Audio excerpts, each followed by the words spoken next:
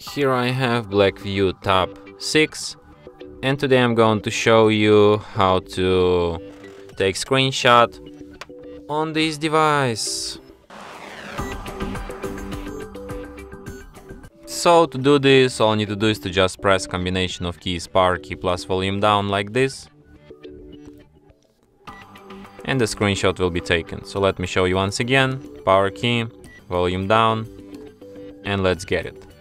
So you not like have to just press it like slightly and really fast. You have to like press it and hold for one second, and then screenshot will be done.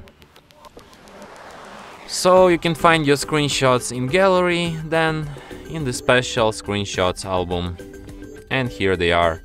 From here you can share, edit, delete your screenshots, search with lens, or perform other actions from this list. And that's it. Thanks for watching. If you find this tutorial useful, don't forget to hit that like button and subscribe to our channel.